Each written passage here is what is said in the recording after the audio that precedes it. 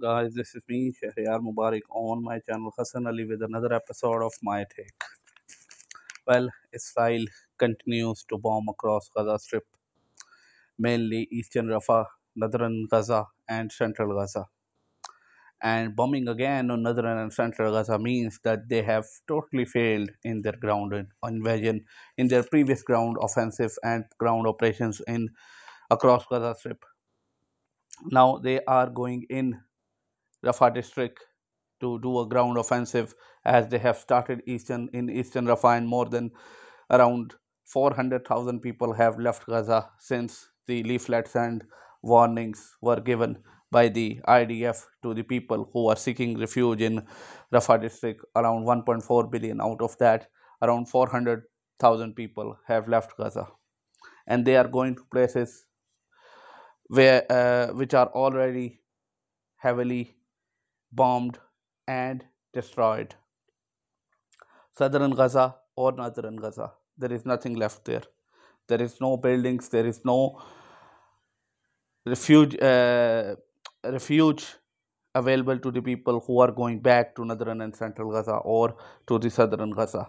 As I earlier told in my videos, that Al Masawi and the part of Han Yunus are totally cramped and they are full. There are already people who are seeking refuge and have pitched their tents and living on the coastline in Al Masawi, and it's already full.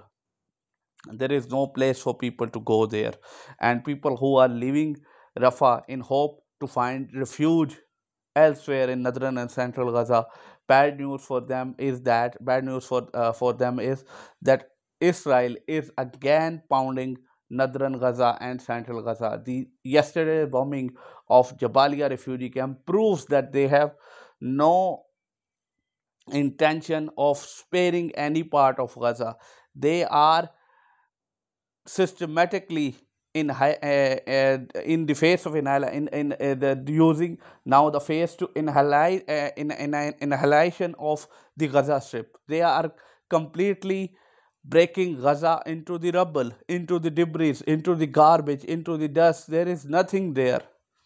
Those people who are returning to northern Gaza will receive their death either by Israeli bombing and the famine which stalks the land, which looms which looms large on the land, because there is no aid reach, or Israeli forces didn't allow the aid to enter in northern Gaza because they knew people would return to northern Gaza when they will start their Rafah assault.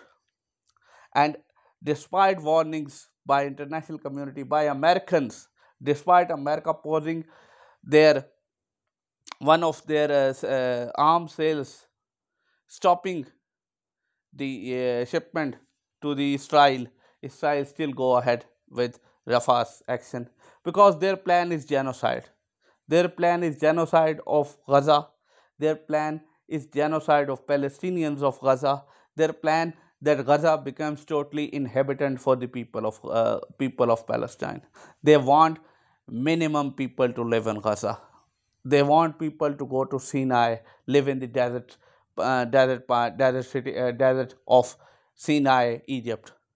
They do not have any intentions of keeping people in Gaza, especially Palestinians. If they want, they will create their own settlements. The settlements that they are building in Western Gaza, they are also now wants to build in Gaza, and it's their plan. Former Prime Minister of Israel, Naftali Bennett, have clearly told in many of his interviews with Western media and Western journalists in podcasts, he is openly saying that it is our plan to occupy Gaza's territory and make sure Palestinians leave Gaza, systematically destroy everything of Palestinian heritage, Palestinian history in Gaza, and making sure that no one wants to stay in Gaza. No Palestinian wants to stay in Gaza. We want them to go to Sinai and live in tents. The former prime minister, he was the prime minister just before Netanyahu again came in power by installing this fanatic right-wing government. He himself, the Naftali Bennett, ex-prime minister, is saying that we want to occupy and make our establishments, our settlements, our security checks there in Gaza, wants to keep over forces in Gaza. So it clearly means that they do not have any intention of leaving Gaza, and they will not leave Gaza, and no ceasefire will happen in Gaza. They will keep on killing people in Gaza. Around more than 35,000 people have been killed. Around 15,000 of them are children. 11,000 of them are women. And the data which recently issued by UN, I don't think so that data is right. The health ministry of Gaza is providing the right data, because if you do not take the word of health ministry of Gaza, of Hamas, then how can you verify? Their data has proved accurately since the last four times when Israeli bombed and wreaked havoc in Gaza. Their data often generally proves right. It is the admission of World Health Organization. So I believe the data: 35,000 people have died in Gaza, and 70% of them are women and children. As we know, it's a graduation season in American colleges and universities, and must salute the students who held these Palestinian solidarity protests encampments across the America, across 46 states, more than 100 universities and colleges. They make their voices heard. They ask their universities to call for ceasefire, to call for divestment from the Israeli businesses, divestment from the businesses who are making profit of these deaths of Palestinian in Gaza. So hats off to these American students, and hats off to these students in Europe and United Kingdom who came out in support of Palestinian people, when in many of Muslim countries none of student organization, none of any universities students came out in support of Palestinians, of Palestinian cause, of Palestinian lives, of asking their government to break off all their ties, especially countries who have recently established their diplomatic ties with Israel. They should have cut off. I'm talking about UAE, I'm talking about Bahrain, I'm talking about Oman, I'm talking about Muscat, I'm talking about these countries who have accepted Israel. Egypt, Jordan, they should have cut off their ties, but they didn't. So I salute these students of United States of America, EU, and UK who came out and helped and raise voice for the people of Palestine. Make their put their career role online, put their studies online, put their graduations, put their degrees online. But they stand with the right, they stand with the justice, they stand for the people of Palestine, they stand for the justice of Palestinian people.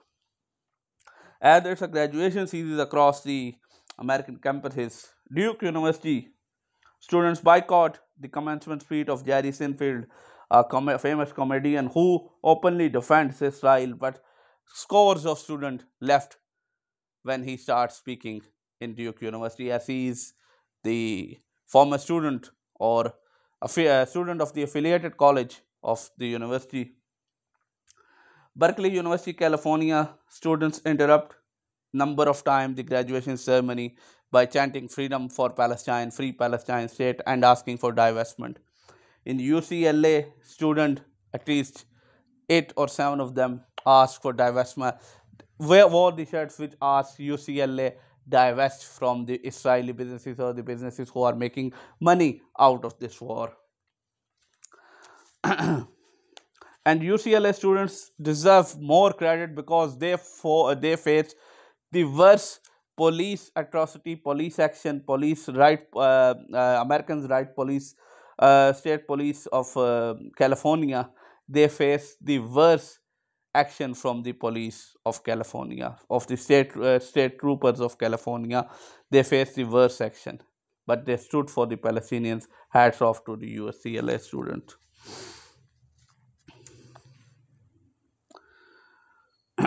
And also in Virginia, students boycott, walk out, commencement speech of the Republican governor, who is another pro-Israeli and genocidal supporter.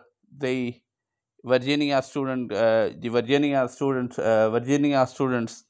university students, they left. Community students, community college students left. Israel police have arrested students in Pennsylvania University campus, around 33 of them in Cambridge, Massachusetts. They arrested 10 students, and police have so far arrested more than 3,000 students across United States, across the 100 universities, across the 46 states. It's more than 3,000 students who have been arrested by American police for doing just peaceful protest, asking their universities, asking their colleges to divest from Israeli businesses, from divest from the businesses who are making money out of this war and who are is getting benefits of this war, especially the American war industrial complex. In Amsterdam University, the faculty professors walked out, staged a walkout as last week the Amsterdam police bulldozed the student encampment who was sitting in with the solidarity, which was sitting in for the solidarity protest for the people of for the Palestinians. That was bulldozed, and this week the faculty of Amsterdam University have staged a walkout. It's a big thing. Amsterdam is a place, Netherlands is a place which is anti-Muslim, anti-Islam, but people came out there across USA, across United Kingdom, across EU. They are not all Muslims students or students from Palestine or Arab descendant students. They are students across all religions, all countries, all creeds, all languages, all beliefs. They are supporting Palestinians. They are showing solidarity to the people of Palestine Gaza. They are showing solidarity to the 35,000 dead people of Gaza who have lost their life since 7th October 2023, and they are standing for the Palestinian life, and they are making sure that Palestinian lives matter.